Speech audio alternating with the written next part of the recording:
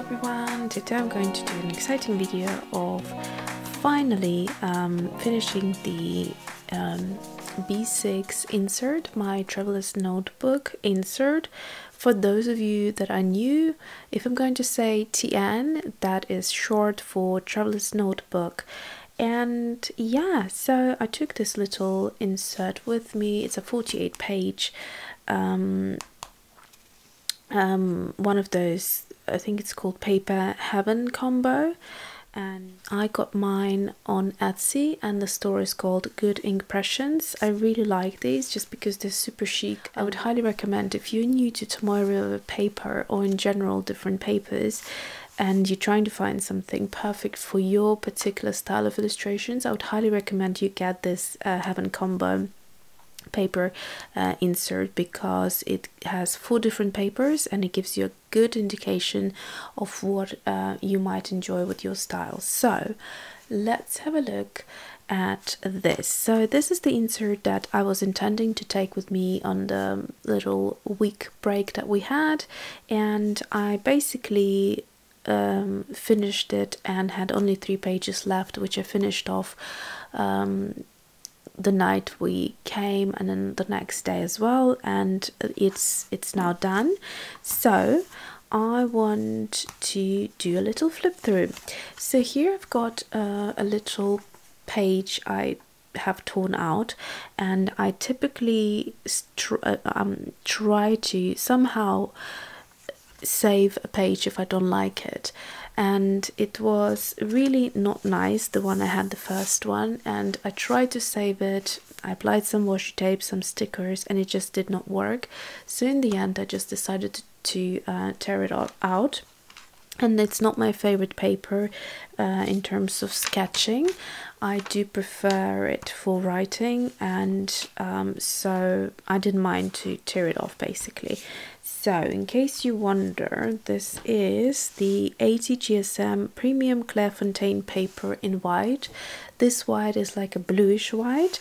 Like I said, it's great for writing, but I don't like it so much for illustrating, so I saved the page on the back, because obviously if you tear it off here, you're going to have the same page right at the back, and this is the page that I saved and done some illustrating on it with some pencils and just watercolor. And on the eyes, and I called it mixing blacks because I basically mixed a variety of blacks with yellow, red and blue. If you just keep on adding 3 colors together, you will get like a bluish black, or a reddish black, or quite a true black, which I have here, and that's what I've been doing.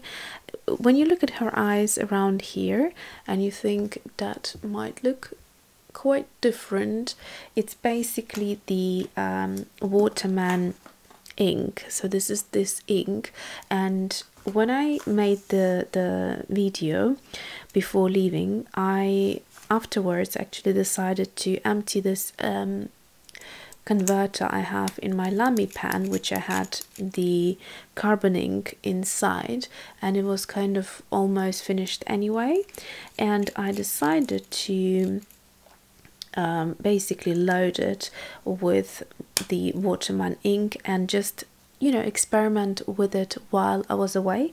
So let's do the little flip through. So on the first page I decided, because I didn't like this paper for watercolor, how it looks on this paper, I then have my Jane Davenport art quotes. I quite like her quotes, and I thought it'd be good to keep them, to write them down, and maybe someday adding them to my illustrations as well. So that's all that's here.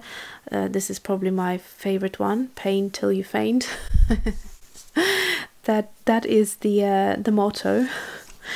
And so I've got a little bit of page, almost 2 pages left to fill with quotes. Now this page was something I have gone back onto and worked with it. I added some washi tapes and done some more illustrating and some bit of writing, just kind of jazzing it up a little bit. I had some swatches here which I didn't like, so I covered them up with these coffee washes, And that's that. On this page I have done the writing for this page, which I illustrated, and then also added some of these Tim Holtz stickers, which I basically took with me, and I have gone through quite a few, as you can see. I'll show you quickly. So you have 3 pages of white and 3 pages of black, so that gives you an indication how enjoyable they are. I'm going through them really quickly, so I'll make sure to order a backup just in case they go out of stock. But I love the top right typewriter font, and the black and the white looks really great.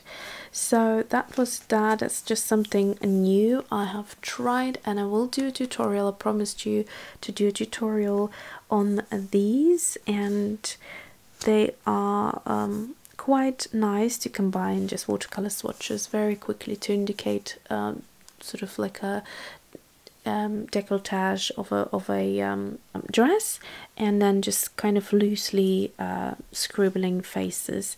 So I will do that. It's a very simple one. And then I started kind of so the next one, this was a blank page, so they're not in a so this paper is the second type of the paper, and it's the Tamoy River 52 GSM, and this is the white paper. And so here is a little doll that I started illustrating. This isn't the first one, I'll show you which one the first one. So here I've just done a little addition of a watercolor paper. So this is a very thick 300 GSM, but it works quite well nonetheless. I mean, Tamoy River being 52 GSM is really thin, but it does hold up quite nicely. So I just used some washi tape to stick this, and I thought it looks quite nice. His illustration, so I just cut it out and added. This is something I just had these flowers basically. This is the 52 GSM Tamoy River paper in cream, so you can see the color difference side by side. And this little illustration right here with a different date I added on later. I just kind of made her hair to look like these flowers and added some washi. Now here, I think I shown this before, so I'll just briefly remind you. This is the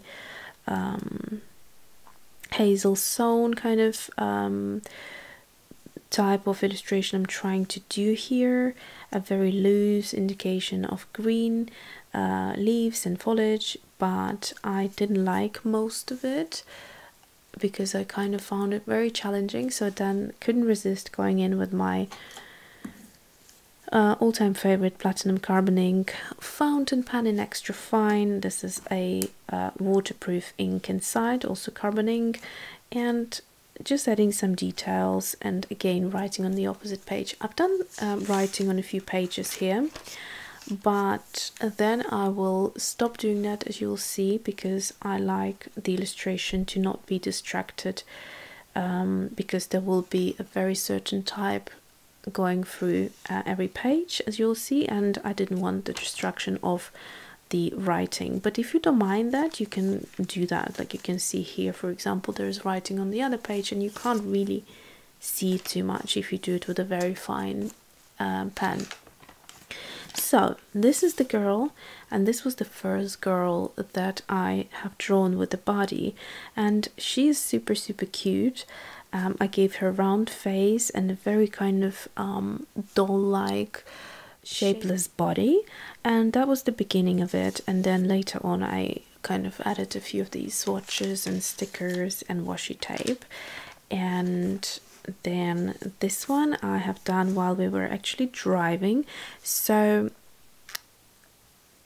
this paper here is now the fourth type. So we've got 2 Tamoy Rivers, one in white, one in cream, both 52 GSM, and then the first one, which I told you I don't like for watercolor, is this bluish white Clairefontaine, and then the fourth paper is the 85 GSM Fedrigoni Splendid Gel Avoria paper, and it's a natural cream. I quite liked it, I have to say, for both inking and watercolor, but I realized that I like Tomoe River probably most. However, I did really enjoy this paper, and it really, if I just grab this, it reminds me a lot on this the Midori MD cotton book, the A5 that I have shown you in a whole video. So the paper does remind me a lot on that. It's probably thicker than this, and it's got like a nice sort of very silky feel to it compared to this paper, but it's very similar, and it's a similar color as well, a little bit more whiter. So I'm looking forward to be using this paper, yet to find out how ink and watercolor looks on it. But coming back to the illustration, this was something I've done back in November last year, and then this one I decided to just sketch out as we were driving in the car on the way to our break in Cotswold. And this is now becoming a little bit more stylized, and I'm starting to really feel and enjoy this sort of a style of a doll illustration. And from that point I decided not to write anything on the background and just have a nice clean background, nothing distracting at the back. And then this was when we were during the break. I just decided to play around, not too happy with this, but this was just a pure experiment. I used the Waterman ink to do the entire illustration, and because it's a water soluble ink, it just would be very messy when I went over with watercolor. So I then figured out a different way to use it, but I do like her face. It's kind of cute. This one was just sort of going back to the this one. So this is the platinum carbon ink. As you can see, works beautifully. You have this nice detail when you go over with watercolor, but I think I was doing this in a dark room in the evening, so I thought I was mixing up a black, but it's like a kind of almost like a dark green color, so I could only see that in daylight later on. So I don't like that too much. I don't like the face too much as well. This is just again experimenting and taking this doll illustration to something I really like. So the proportions that I enjoy most is a bigger head, and you'll see that in a bit. So here we go. So this is now the proportion that I really enjoy. So it's a big head and long arms, long legs, short body. And again, the color is not the black that I was thinking it was. And here I'm starting to draw some of these bunnies. So here around the eye, as well as here around the eye, I'm using this pen right here. All of the links will be below. So this is the Pilot G-TEC-C Maica in 0.4, and it's the brown ink. It looks super beautiful when you go over with water. It looks really pretty. So what I have done here is then started using the Waterman ink just as an addition rather than just painting the entire thing. So around the ears I would do that, and then blend it inwards with a bit of water, so you get that little bit of a run. It's a very beautiful ink when you use it in a sort of right way, to create beautiful effects. However, like I said, I would not recommend it doing the entire illustration with this ink, just because it runs. And then the other one, the trick that I have actually learned to do is, first of all, draw everything out with my platinum carbon ink, and that way if the Waterman ink would be dissolved too much.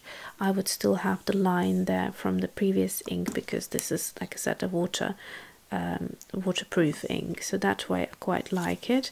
I would add it in different places on the earring as a shadow. It looks beautiful.